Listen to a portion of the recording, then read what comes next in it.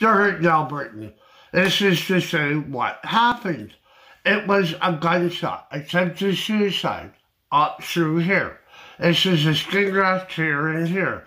It's the second one. First one was taken off my left lower leg. My body didn't take it, it rejected it. So I took a second one off my right side and did that here. I had to replace the bones from here to here with part of my left lower leg bone. There. I have no bone here. There's no bone all the way along there. So they'll have to use part of my right thigh bone, which is what they call a live bone, because it has blood veins going into it, and that's what you need.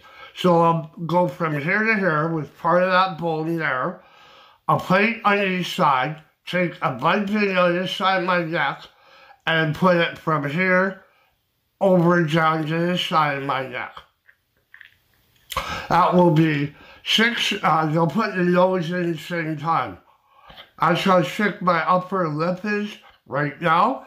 You'll put the nose in, the artificial one, and you'll wrap it with all the skin from here, debulk it, sit it down, wrap it all over so I'll look more human like everybody else. I'll have a nose and all that. That will be 6 surgeons, 13 hours in OR, and a week in ICU, I was told.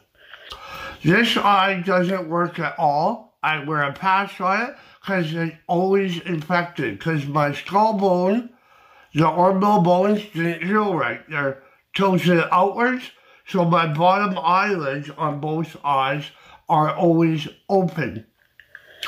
They don't close all the way. So it gets infected like that.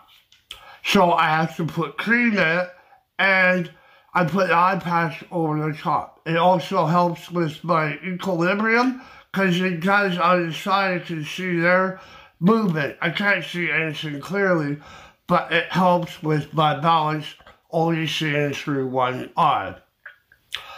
This eye only works at 50%. So there you go. That's basically what happened. Have a great day. May you guys have good karma.